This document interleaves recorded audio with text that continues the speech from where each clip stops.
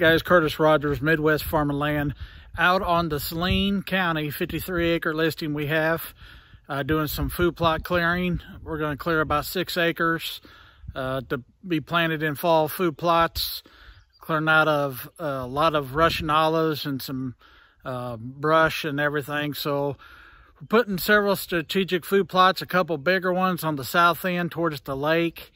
Tell you what, this once it gets planted, this farm is already full of deer. A lot of bedding cover. There's no doubt about that. This is one of the most bedding covers around in the immediate area here. So we get about 6 acres of food, and it's going to be dynamite. Guys, check it out, MidwestFarmCo.com, and y'all take care.